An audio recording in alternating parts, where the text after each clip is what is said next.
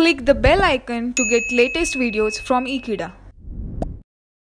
Hello friends, we have seen what do you mean by the condensation and what are its type.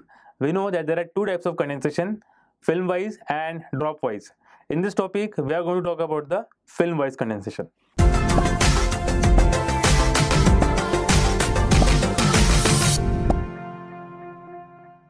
Let us consider the surface temperature is Ts and let us say that Ts is less than the Tsat. Now what is Tsat? Tsat corresponds to the temperature of the fluid which is there around the plate. So what will happen? A temperature profile may look something like this. Okay, where a film thickness will be formed of delta Z. Now what do you mean by the film thickness, or what do you mean by the film-wise condensation is that a small film will be formed over a surface. While condensation, if I consider this as a surface, a small film will be formed over a surface. So the entire surface will be covered by that fluid itself. So we can see this from the same example here. Again, if I consider that this is the same, let us say this is some plate which was there over here, and now what has happened? I have kept the temperature of the plate Ts less than the Tsat.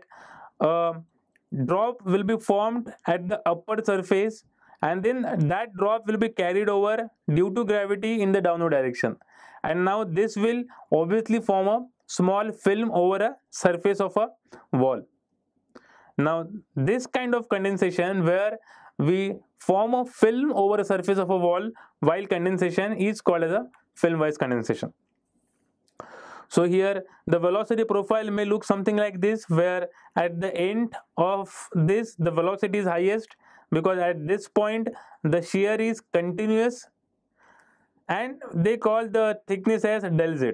Now this kind of arrangement is necessary for sake of derivation, which is we are not going to consider in this topic. We are going to consider the silent feature of the film-wise condensation. So what is it that we need to understand is that in case of a film-wise condensation, it wets the entire surface. So in case of in this condensation, the surface is entirely covered by the fluid. Now what is happening because of this? The heat transfer rate will introduce two more resistance. One is by the conduction, that is the first layer of the fluid and the first layer of the surface will undergo a thermal resistance provided by the conduction, and then the thermal resistance provided by the convection. Because of the existence of these two resistance, the overall heat transfer rate is reduced. As compared to the drop-wise condensation, in the film-wise condensation, the overall heat transfer rate is reduced. And then what we can conclude out of this is that the value of H, that is the heat transfer coefficient in case of a film boiling or film condensation, is less than the heat transfer coefficient in case of a drop-wise condensation. Now that is it in this topic. In this topic, we try to understand what do you mean by the film boiling, its significance and its silent feature. Thank you for watching this video. Please stay tuned with Ekeeda and subscribe to Ekeeda. Thank you.